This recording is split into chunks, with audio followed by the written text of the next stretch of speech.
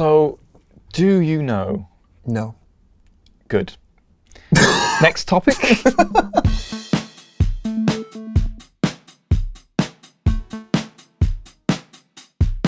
So you know how JavaScript has now these primitives like map and set and WeakMap and all these like little nice data structures to build things? Yes. I wanted to build something with a WeakMap. Yes, and WeakMaps are great. They're underused, but great. We should say, like, WeakMaps are a way of associating an object with another object. And see, you already said that, and this is where I was already wrong, because I just wanted to have strings mapping to objects. My concept was, I just have a list of keys, strings, keys, strings, Some strings.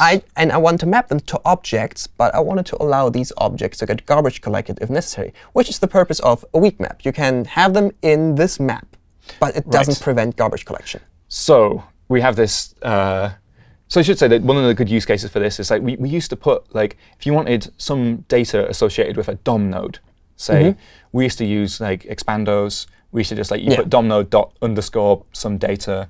We got data attributes in the end, but what if it wanted to be objects or something? And a WeakMap's a great way of saying this object that I don't really want to edit because I don't own its prototype. I want to associate with this set of data I do own. And then so then if that DOM node goes out of reference because it's like removed and nothing's got access to it, then your object as well can be garbage collected if there's no reference to it. So this is where I was wrong. It's not about the values not being garbage collected, but the keys not being garbage collected. Yes. So you get to keep your ability to access the value as long as you have the key. And that's why strings don't work.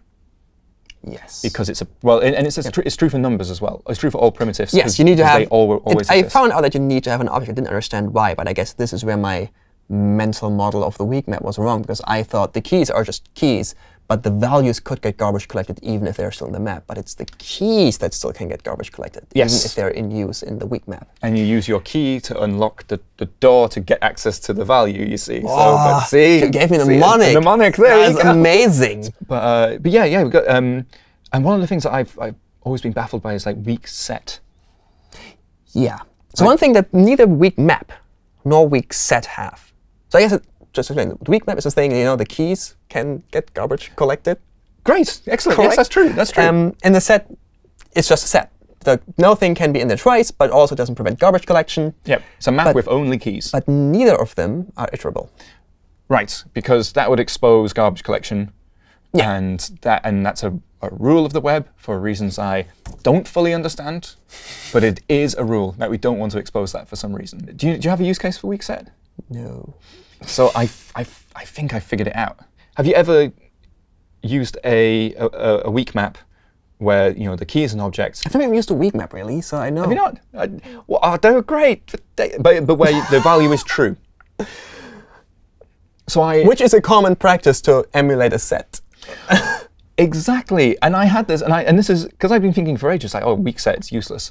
And I had a piece of code where I needed to tag a request object in that, like, I've dealt with this request object, or I've dealt with this response, or I wanted to say, I wanted to say I've had this is from the, if it was a response, I wanted to say this is from the cache. And I started with just using expando underscore from cache equals true, and then TypeScript complained. And so I thought, oh, I'm going to do this properly. OK. So I ended up with a weak map where the value was true. And I stood back and thought, no, this is not a weak map. This is a weak set.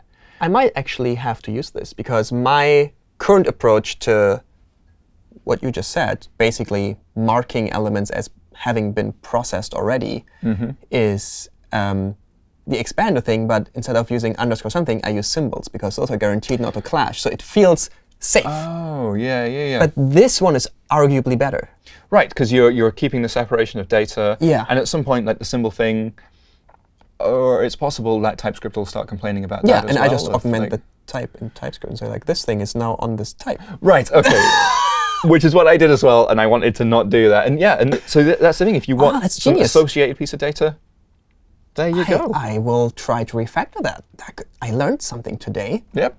I've become a better web developer. Although, to be honest, that is probably something that I would expect to be in React somewhere, or like any framework, because I feel every framework it has some kind of upgrading mechanism. Like you have DOM, and you need to, what did we call it? Hydrate it, yes. or do any kind of processing on DOM. So like we are now aware that this is not only DOM, but this is tied to a React component, for example. Yep.